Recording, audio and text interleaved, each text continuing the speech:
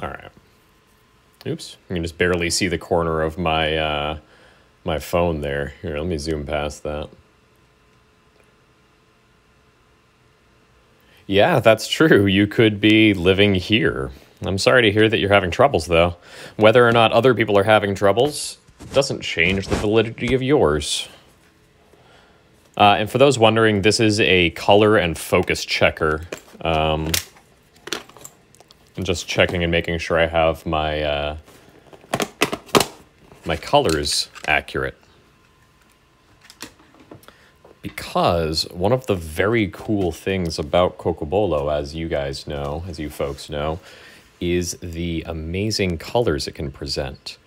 I am actually going to grab some gloves simply because my nails could use some work.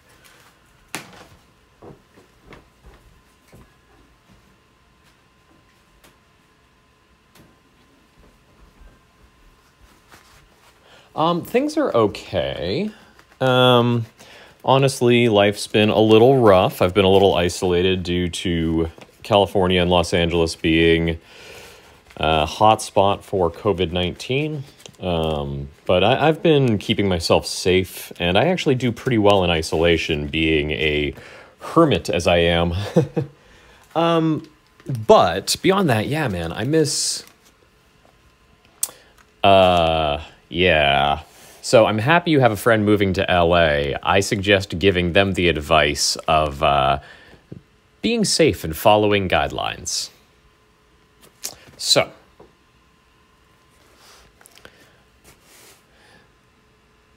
I am going to start opening this up.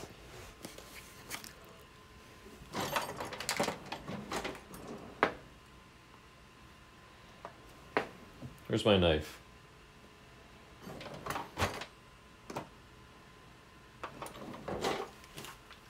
I should have figured out where my knife was first.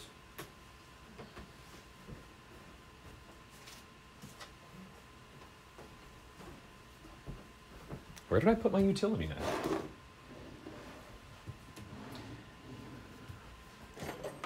Oh, I'm sorry to hear that. Well, if they ever want any advice, like, I've been in LA for a really long time. And I have been a... no, I didn't make these gloves. I plan on making gloves. Hey, Austin. Or, wait, no. Check now, Austin. I plan on making some gloves, but gloves are incredibly complicated and very, very difficult to do, especially with the type of work that I do, which is more geared toward heavy things. But yeah, LA is okay. I mean, like, the thing is, people just need to be taking the guidelines seriously, and we'll be doing better. My family's originally from Massachusetts, and I'm hearing that over there, they're, you know, opening up and able to go to restaurants. Here, I haven't left my house in a long time. But you know what we're going to do, or at least what I'm going to do? I'm going to talk a little bit more positively, and I'm just going to be quiet for a little while. I'm going to show you what this wood looks like. Okay. This is how I get it, by the way. It comes direct from the mill. It's not fancy. This wood is essentially right off the saw blade. So they just wrap it up in cardboard. And no, I am not worried about potentially marking up the wood. Like I said, it is in a very raw form, and thus the entire exterior is going to be stripped away. So if I were to accidentally, nick up the wood, it's literally does not matter. I'm going to be nicking it up a lot more than that.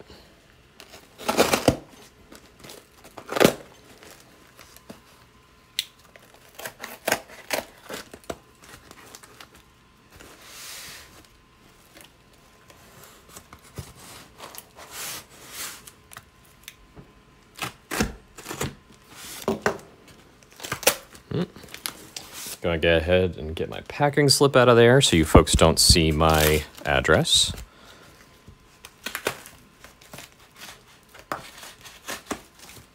Okay. That's one layer.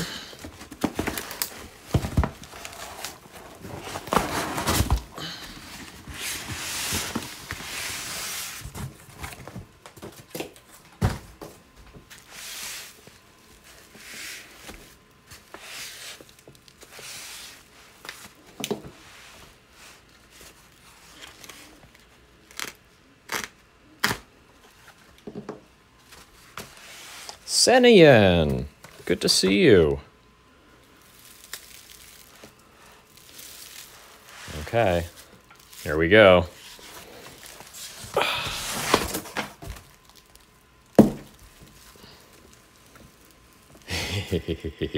I can already see some really pretty colors in there. Hey, for the Instagram people, sorry for the earthquake. I don't have a good place to mount my iPhone right now that isn't gonna be connected directly to the desk. Ooh, that's gonna glow bright. Okay. We're gonna start here.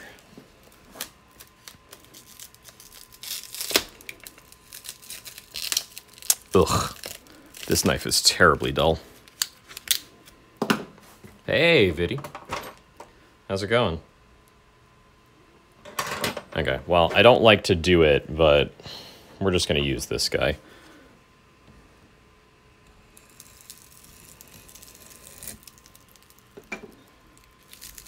Much better.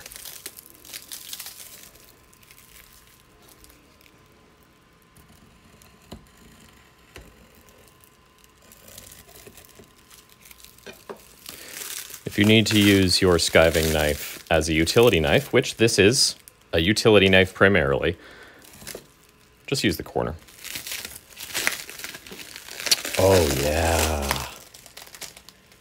Oh, wow. That piece right there. Okay.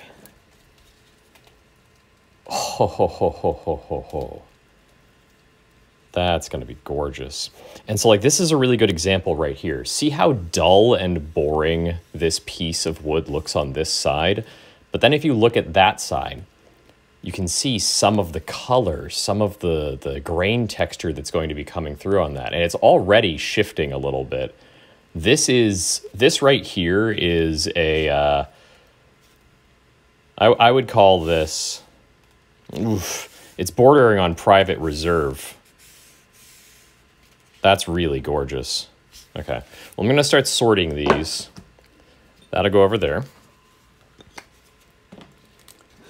Yeah. All right. This one, yeah. It's got some character, but that's much more straight-grained. Yeah, it is actually already truly pretty damn beautiful. I love Cocobolo for exactly that reason.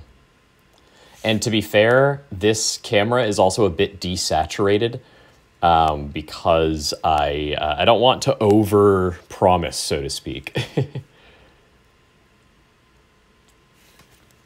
All right, so that one's nice, but it's pretty straight-grained and fairly quote-unquote normal, average Cocobolo. Which is amazing when you consider the fact that this is what I considered like average quality. The people that I work with grow all of their own lumber and all of their own trees. So it's all sustainable and it's all really, really high quality. They take care of their trees and thus the lumber that comes out of it is very, very nice. Okay, that one is going to be interesting. This one's probably going to turn out to have some weird colors in it. Maybe some purples and some blacks. I mean, obviously it'll have a nice black streak through it, but it could have a little bit of, yeah, it feels heavier on this end too, which means the density is a little different. So I would likely balance. So actually that's a consideration that I make when I am sorting all of my wood as well, is I feel the balance on every piece of Cocobolo, and I'll say that the density down here is ever so slightly greater than the density up here, which means what I'm going to do is I'm going to use this area as the cup or the foundation for the falls, And this heavier, denser area is going to be the pommel, which then allows me to make the whole body slimmer while still making the balance a little bit better. So like if you see, as I'm trying to find the center here, it's actually feels a little off toward, the weight is just a little off toward this side. So that's going to be a pretty piece, but I don't think it's going to be particularly crazy. Ooh, that one's going to be weird. Hey to everybody on Instagram that's shown up that I haven't said hello to. Vidi Quentin, Sub Rob, Edwards Wesley, excuse me. Rad Razag. I like that. That's cool. Yeah, that is also a really gorgeous piece of Cocobolo. It's going to be a little simple in its coloration, but the grain pattern there, I don't know if the Twitch camera is really picking this up. It might be a little too dark.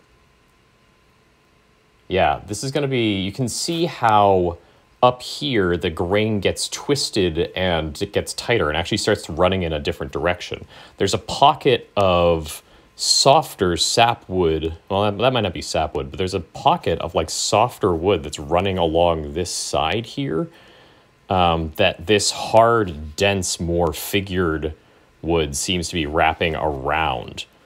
You can see the structure right here. It's the other side of this. Okay, I'm gonna brighten up the camera. It looks like, because I was using Windows for a little bit of that nice soft ambient light.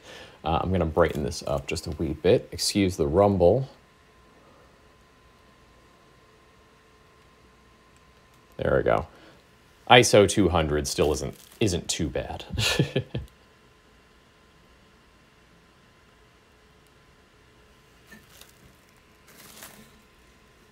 Yeah. Now you can see the grain pattern a little bit better, and you can see the way that the light is shining over that too. So these also are unwaxed. Like these aren't actually polished at all. The ends are waxed with paraffin mostly. So, I mean, I love Cocobolo, and I know exactly what it means. But yeah, the end caps are waxed so that the blanks dry in a stable position and don't twist and bend too much as the moisture and oil runs out of them. But the sides are still dry. So this is going to be a weird one. So I'll go over there with the other private reserve. That's probably going to turn into an interesting honey color, which will then turn kind of a rosy orange. That should be pretty. Ooh, I already see a lot of darkness in this one. Yeah. Oh, this is going to be... Yes, absolutely. Growing circumstances, the type of tree. So I'm going to get... You guys are going to laugh at me. I'll be right back. I'm going to go get a scale.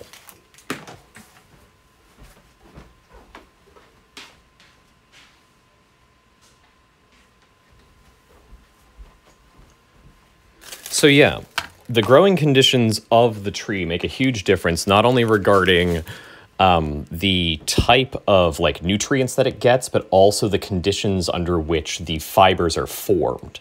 So if you think about a tree that is like, let's say a tree is on a cliffside. This is your cliff. And there's a strong wind pulling this way. The tree is getting drawn in this direction. So all of the fibers are being built in such a way to fight back in the opposite direction. So when you finally cut that tree down, it's still going to have that tension built into it, and you need to wait for that to kind of release a little bit. And if you don't let the wood age and you don't account for how the grain changes and how the grain is fighting against itself to maintain rigidity, then you wind up with a piece that breaks, cracks, or splits over time. So what I'm laughing about, though, is this. This already, I can tell you, it looks very mundane. This so far is one of my favorite pieces that I've pulled out of this box. It is very, very, very heavy. I can feel that the density of this particular tree was really high, which is great. So like comparing, let's look at the gram weight of some of these. Yes, yes.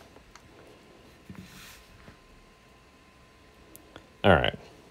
So this piece of wood is 456.52 grams.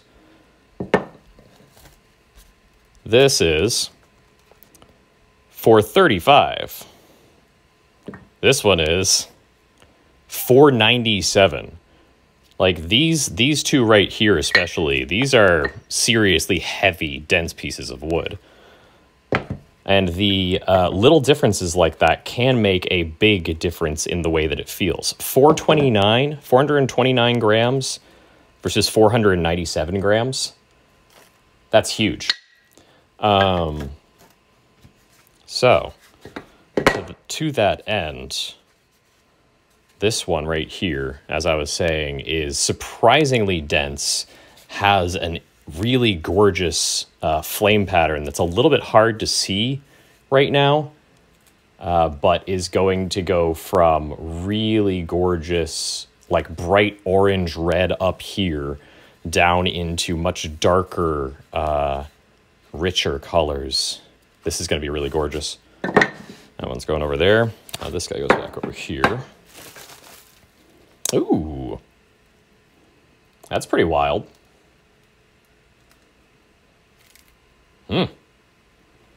That thing is going to be like a fire.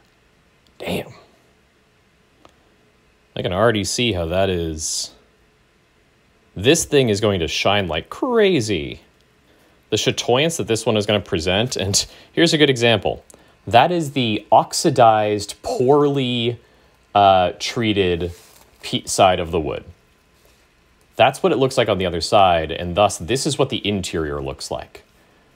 So when I get these come,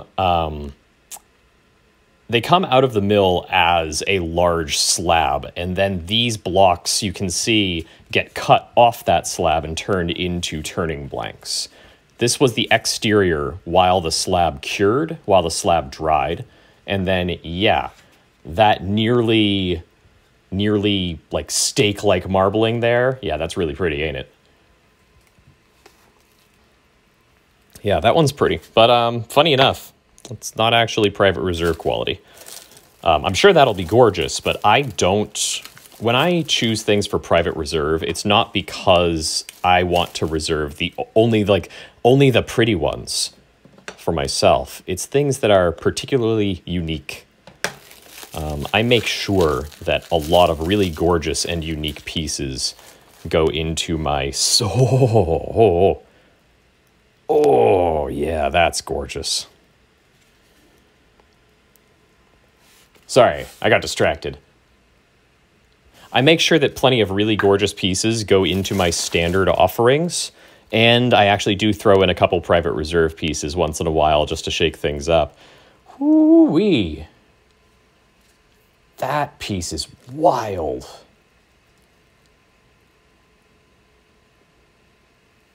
Wow. Hey, sweetheart. Yeah, it is, isn't it? Jeez. Okay, well, this is a good batch. Getting 4 out of 9 thus far that I would consider private reserve quality is a little wild to me. Like, these are all very, very nice, but like, this is going to be gorgeous. You can see a slight curve in this. But they're going to develop very differently. This is a much more normal piece of Cocobolo. Oop.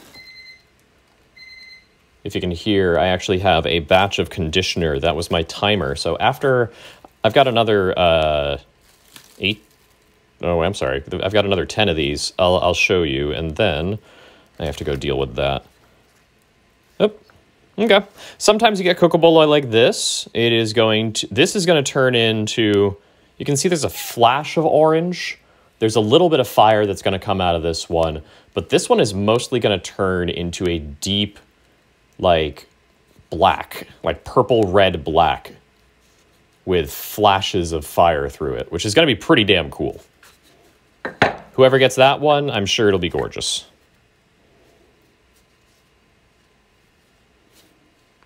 That is a very hard piece to judge.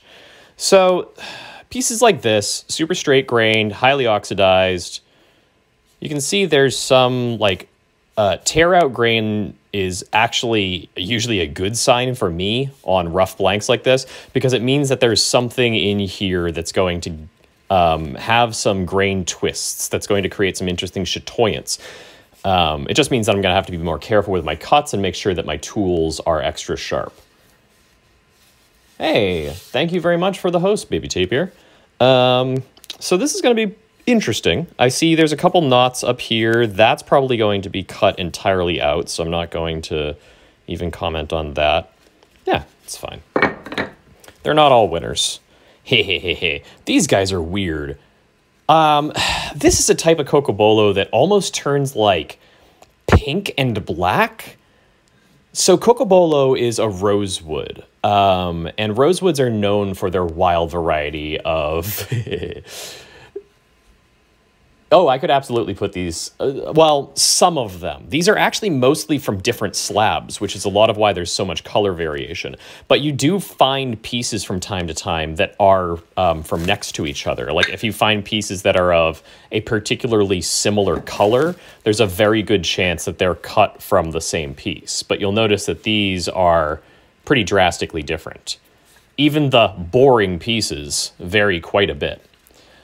So this piece, I would say, is going to turn into a really cool, it's the pink and black. It's subtle. I will call it subtle. I wouldn't say that it's like wildly pink. It's just more toward the like lighter kind of beigey pink, almost pink ivory, a little, how would I describe it? Yeah, a little bit disappointingly pink, shall we say. Because it's not as pink as I ever want it to be. But the black comes through beautifully in these. So I'm excited to see what this one polishes into. This guy... Huh.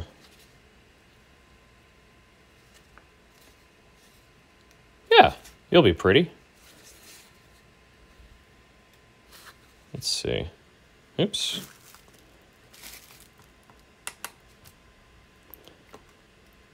.434, yeah, that's fairly basic gravity. Specific gravity is how you measure the density of wood.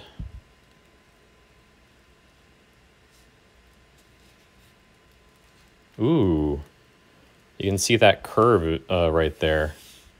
That'll be pretty cool. That also means that this wood is trying to bend in this direction. So with such a distinct like curve there, I might leave this one for a little bit. Just to make sure that it's not going to continue to migrate. Now, let me check with a straight edge.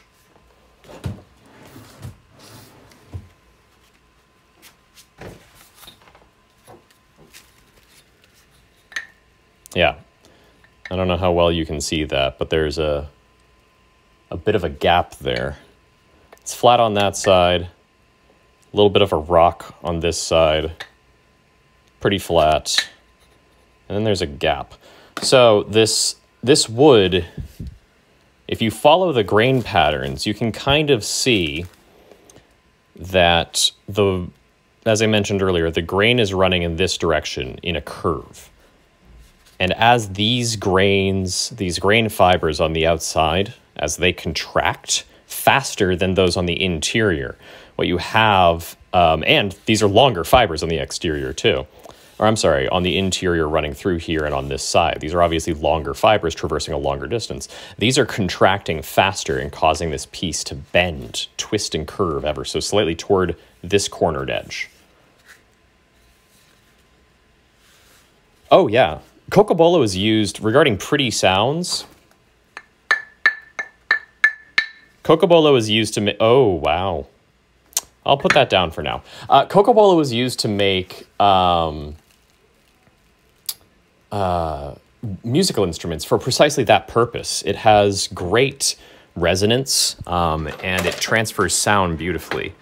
That's actually part of why This is a chasing hammer I made for myself. It has a white oak handle and a Cocobolo head. Doesn't make much noise there, but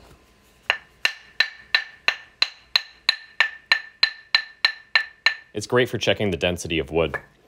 So, anyways, I spooked myself with this one because I wasn't expecting this to look like really anything special from this side.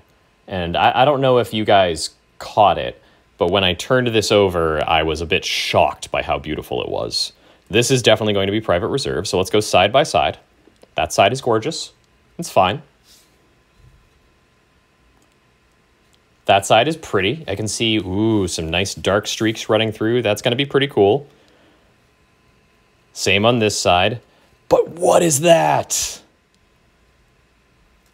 What is that? What is happening there? Look at that. My God.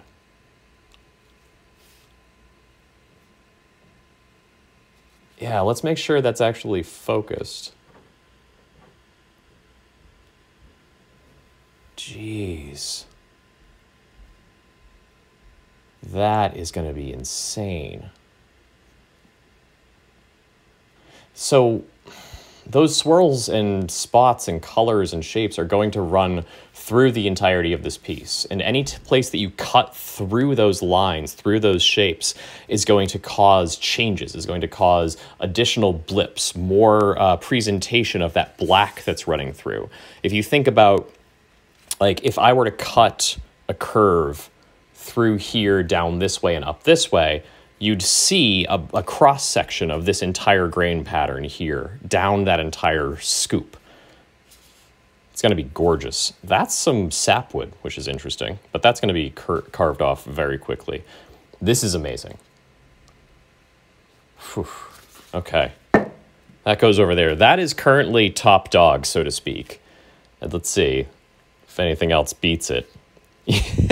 You know, I know that this is a really beautiful piece of wood and that inside here is a grain pattern that's going to blow my mind. I know that this is, even if it has a very basic grain pattern, I know that this is a wood with oils and fibers that are going to allow me to polish the grain up to an amazing mirror, vibrant polish. But I mean, come on, how am I supposed to compare those two? They don't even look like the same type of wood.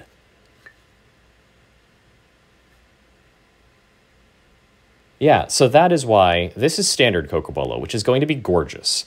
There's a very good chance that I will break this one down into ball handles because All right, so I'm going to explain some grain theory for a second here. If you have a very basic grain on a piece of wood, the smaller the piece you make, the less of that grain pattern you're going to get. But when it's a very simple piece of wood and you have a large surface area, that means that it shows off the fact that it is extremely simple. Sometimes that's a good thing. Sometimes that's not what you want. When your market demands things like this, simple isn't always great. So this may be a good candidate. Ooh, it's got some nice chatoyance up there. This will be a good candidate for, there's a curve there. Well, I was going to say that this will be a good candidate for being turned into ball handle floggers. But, I mean, the more I look at it, well, I should turn it round and then see what it really looks like.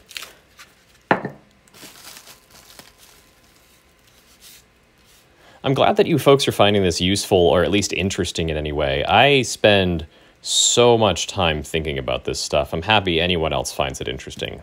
That's going to be a pretty piece.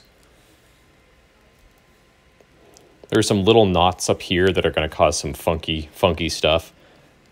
Ooh, yeah, those nice soft curves are going to be pretty. This is another one that's going to have kind of a pinkish tone to it. And it's probably going to be highly chatoyant. Chatoyance being, I'm not sure if you can see it on camera. There's a little bit of color shift and change that happens in areas like this, where the light actually goes into the fibers and illuminates them slightly. Yeah, anytime that there is a straight, uninterrupted fiber, there's a chance for that happening. And when there are curves and waggles and waves, like you see here, those light waves then come out at odd angles, causing a shimmering effect, which I hope you can, you can actually kind of see it there, even in the raw wood, which is pretty cool. All right, so that one's going over here. Hey, TTV. Bam Bam Gamer, thank you very much for the follow. I appreciate it. Ooh, that one's going to be dark. When this one's done aging, it's probably going to be nearly black, which is kind of amazing. Oh, yeah. I can see there's... Very cool. I can see there's a knot or a... that might be the tail end of a branch here. But there's some really cool waves coming down this way. And something I love seeing is that I have continuous lines from one end of the piece. I wish I could get that into better focus right now. So right now what I'm doing is... I am judging pieces of Cocobolo. I had just got a shipment of turning blanks. I am a woodworker, and I'm separating them out by grain quality, by straightness and complexity of grain, and sorting out the really extra pretty ones, like this one. None of that is stained. That's all the natural like colors and complexities of the wood. So, being that I'm a woodworker, I like to separate out my stock and make sure that I'm using the best I can for my best projects. This one's going to be really, really pretty. Yeah, it's really dense, too.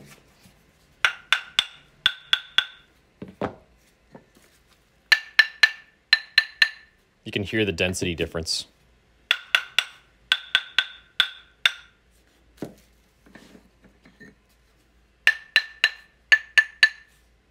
Yeah, wow.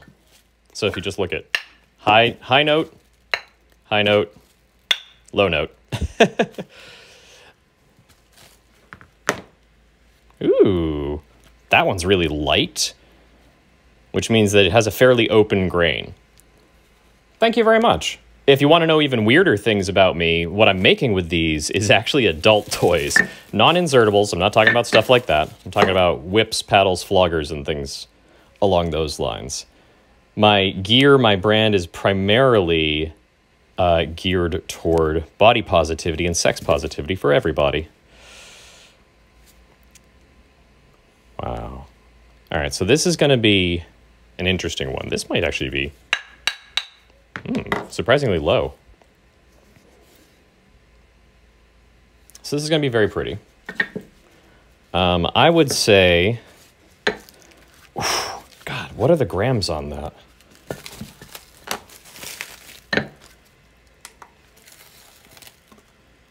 Overload.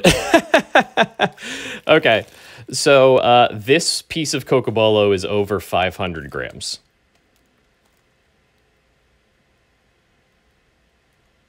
Yep. Comparing that to even this one, which I absolutely love, is only 478 grams. This is even heavier and denser than that. So just for that reason... Oh, man. This is what I get to do all the time. You guys should see me when I unbox leather. I actually have a really cool video of me unboxing the... what's it called? Unboxing the French goat leather that I picked up recently. If you guys are interested in seeing that, I could actually call it up. But yeah, so these are definitely going into the private reserve, and this one here also looks like fire, man. Like, look at that. There's like, and like I said, this camera is desaturated. Like, I intentionally desaturate these videos so people don't think that I am like boosting up the saturation. I am on YouTube. Paraphilia Toys is the name of my, what's it called? I'm sorry, is the name of my YouTube. You can find me under that name on pretty much all platforms. I'm on YouTube, although I rarely ever post there. Ha ha ha ha. I'm terrible at self-promotion. I'm on Instagram, I'm on Twitter, though on Twitter you most have to deal with my aggressive egalitarian liberty-based views. If you're not socially progressive, you're probably not going to like me very much. But yeah, so out of those blanks, these are the ones that I would call private reserve. I can shoot you links. That's probably what I should do, you know, as a self-promoting individual. Here, let me take these off.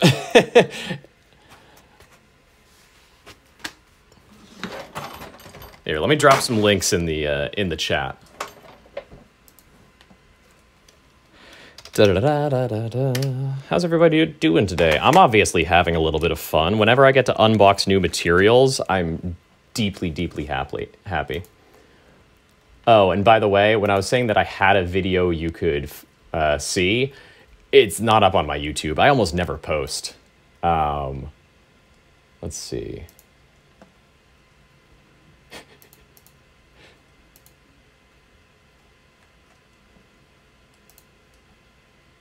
Alrighty.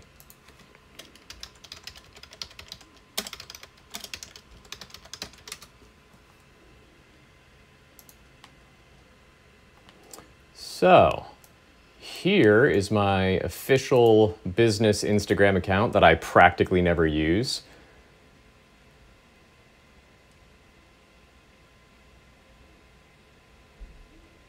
Yeah. Yeah. I know what you're talking about, Senna Yen. So there's my official, like, company account, which I don't really actually use very often. Because I much prefer to post to my private accounts, which are Paul of Paraphilia, which I just dropped into the link. That's where I post more about my process, my materials, all the tools that I use, and talk about all my fun stuff. So I don't know if schools still use those things. I would assume that they do. Cocobolo is used for making sounding woods like that because of its properties of resonance and transference of vibration. That's one of the reasons that it's used in xylophone keys. Like really, really nice wooden xylophones will use Cocobolo as the keys. And sometimes people will use it as the mallets, which you can see here. This is Cocobolo that I turned into a mallet.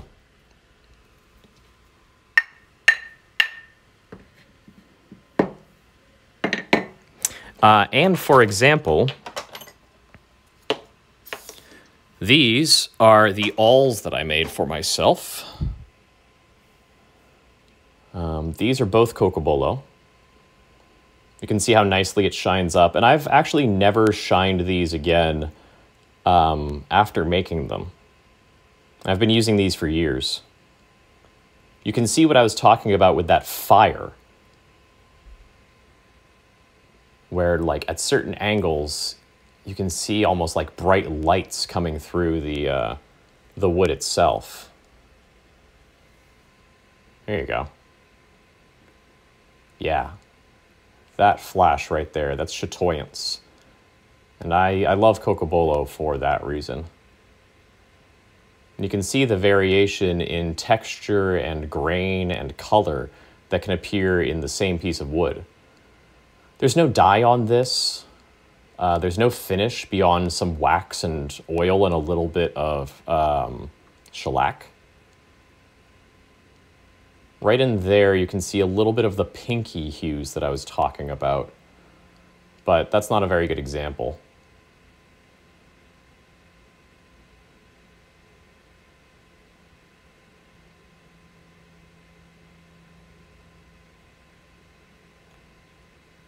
Now comparing that piece of Cocobolo to this piece of Cocobolo, which has aged very differently,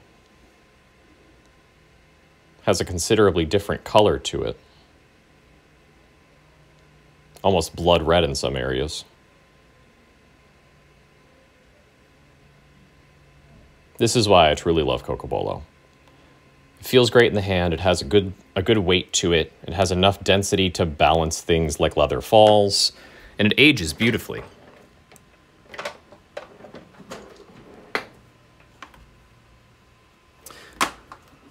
All right, last thing I'm going to show is this, actually. This is a burnisher that I made. Here, let's make sure that focuses. There we go. This is a burnisher that I made years ago that is made of Cocobolo. There is no finish of any kind on this piece of wood. You can see the red tones coming through. If I were to polish this, it would turn into a like deep blood ebony color. That's what most Cocobolo turns into over time.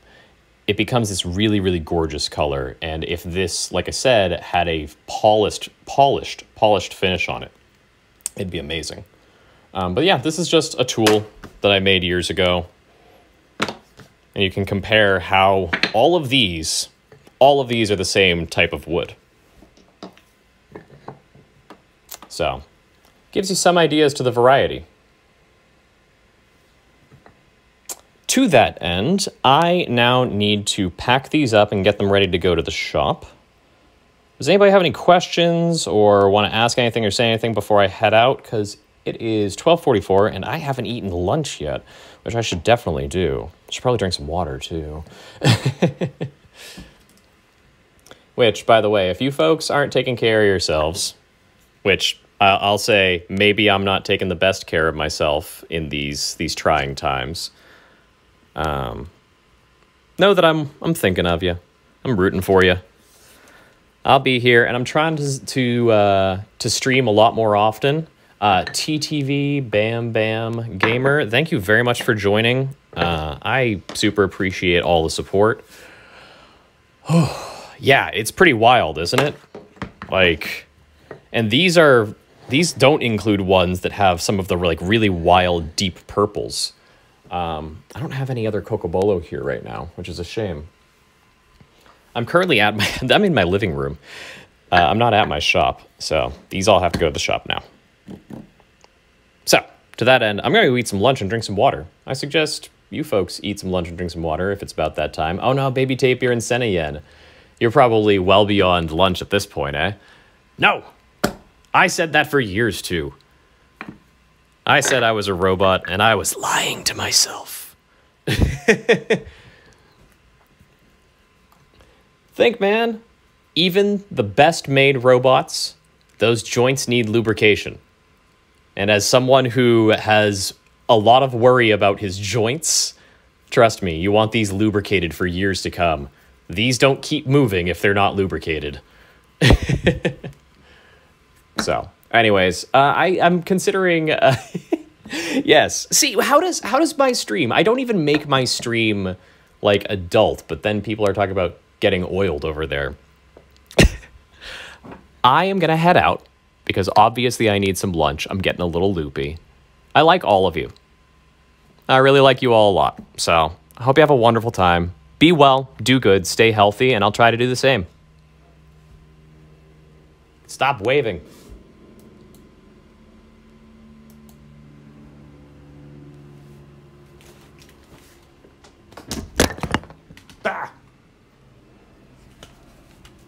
Whoops.